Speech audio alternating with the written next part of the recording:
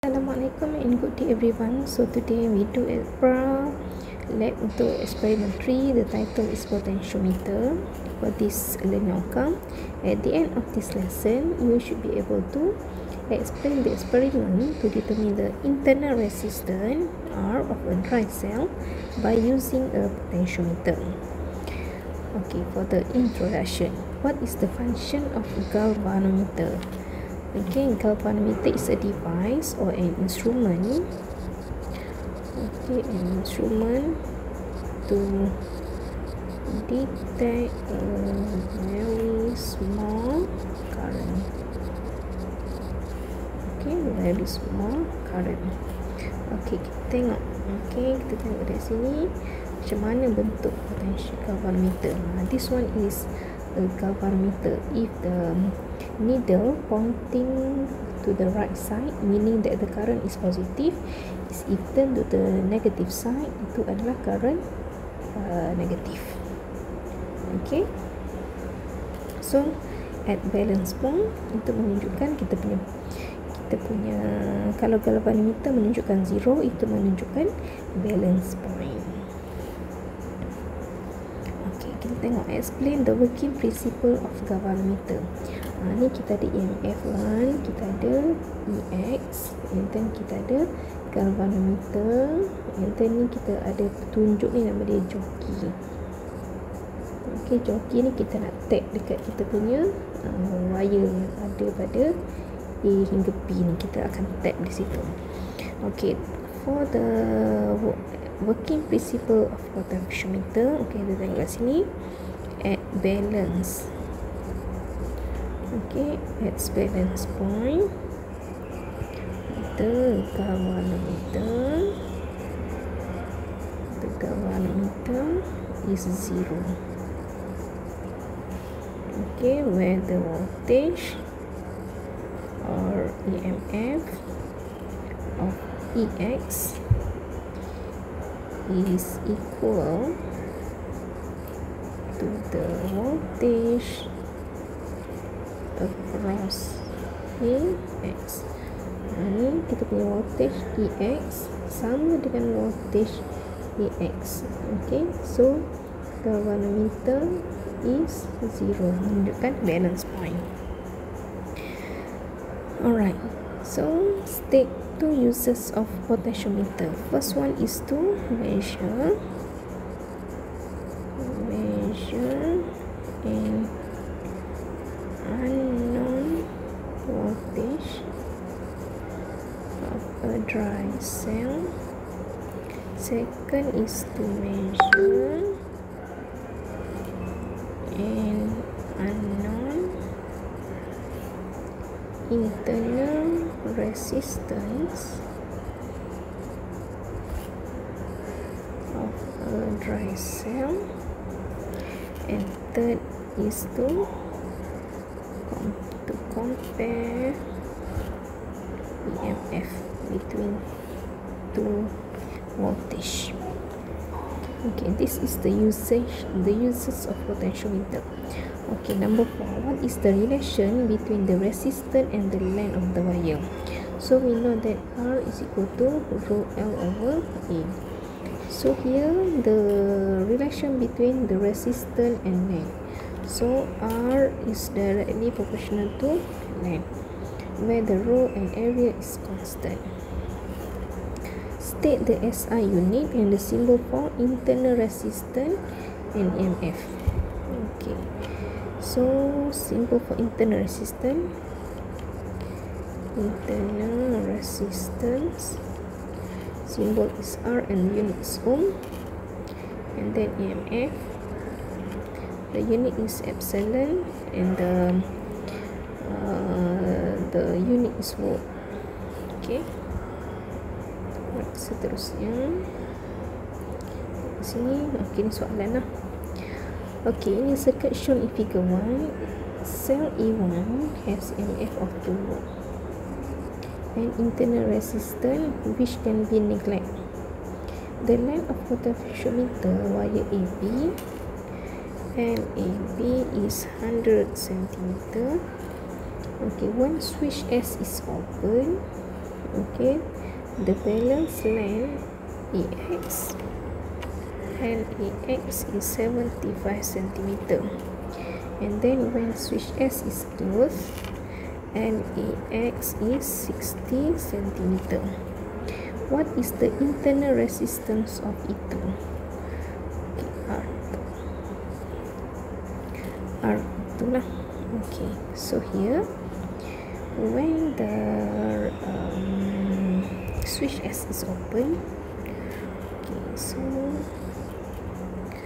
when S open,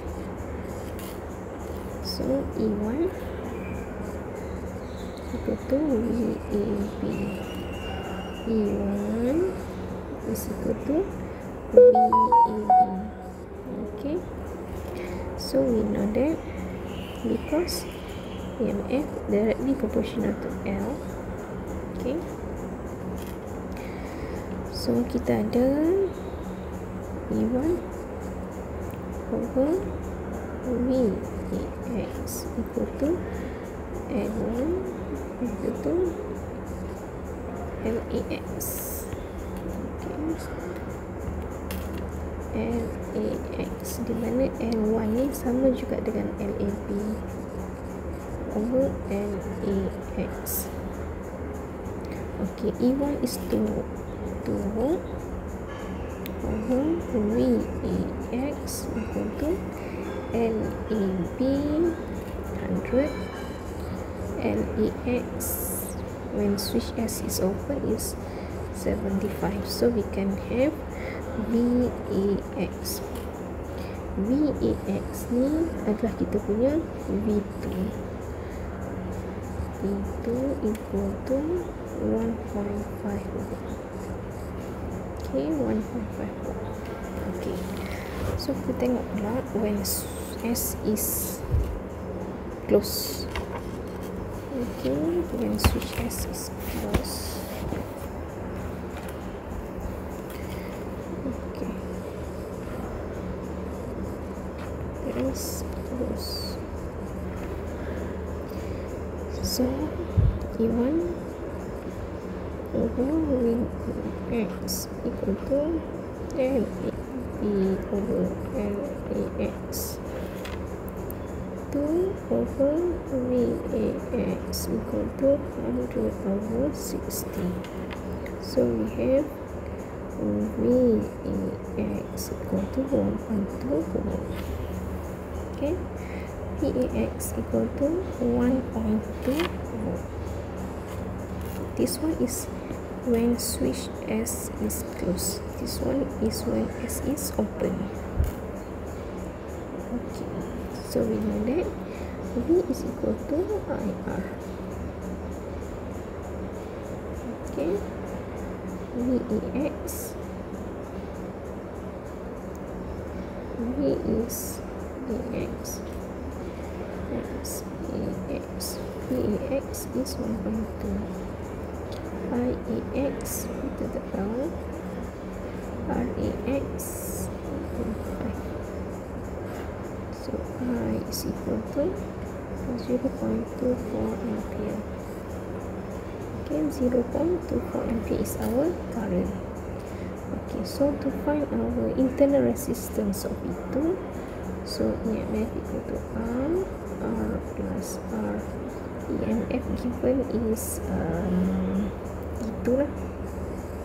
EMF is 1.2 equal to 0.245 plus R.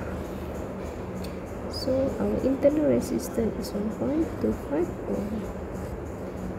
Ini antara cara lah macam mana kita nak dapatkan kita punya internal resistance of itu. Okay, dalam kita punya ni sebenarnya, okay, ini ada macam tu. Okay, ada kita punya internal resistance. Alright, so seterusnya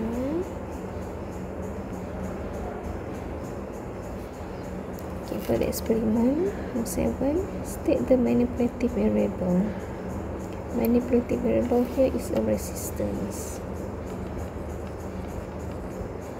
corresponding variable is length. Constant variable is internal resistance.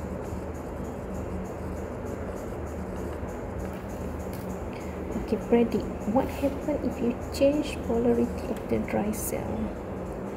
Okay, so if we change the polarity of the dry cell, change polarity ni maksudnya yang positif ke negatif, yang negatif kita sambungkan pada positif. So then the galvanometer,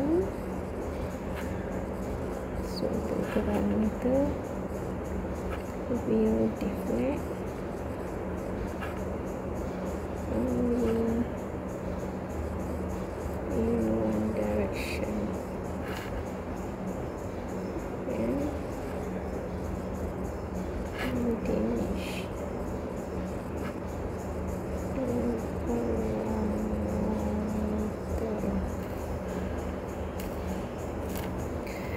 why the jockey should be dragged the wire. Instead, the jockey should be pointed carefully. Okay, because this will wear up or deform the jockey.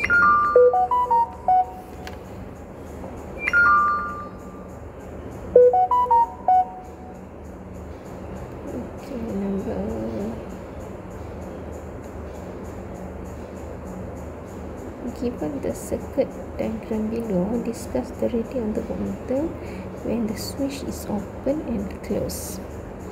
Where V is voltmeter, E is MF, the capital R is the external resistor and R is the internal resistor. Okay, when the switch is open, voltmeter reading.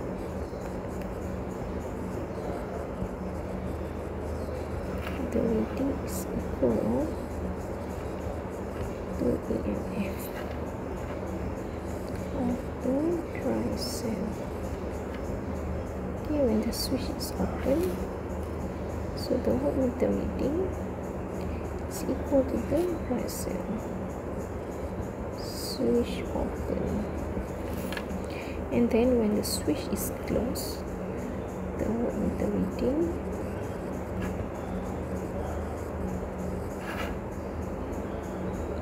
for the minimum voltage of the circuit.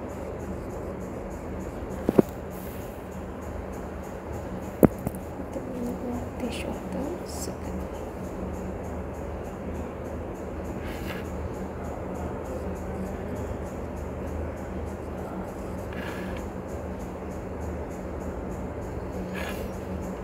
Okay, we go to the data analysis. The internal resistance can be determined by the following equation.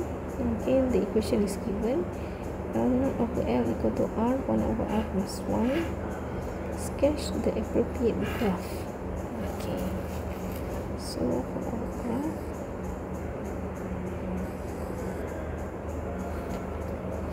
okay, so ni kita ada L0 over L, and this one is over 1 over R. So kita ada kita punya L1 over R. Kita ada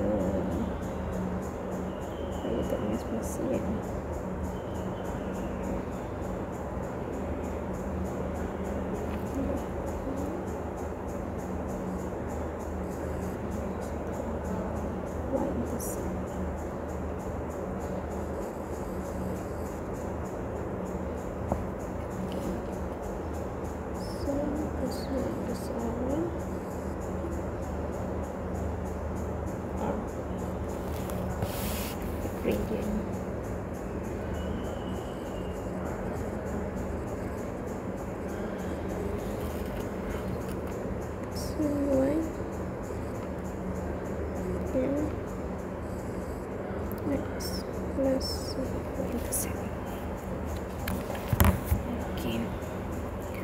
What what does the gradient of the graph represent? The gradient is equal to internal resistance. Okay, in your opinion, how do we find the uncertainty of the internal resistance? Where delta R equal to delta M lah, because M equal to R, so delta M equal to delta R.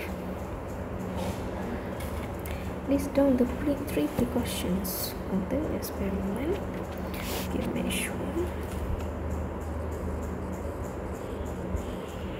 sure all the wires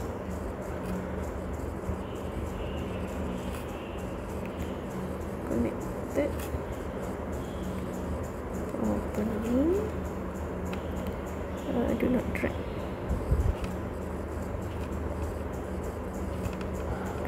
the jockey along the wires, and then use a new dry cell or a new battery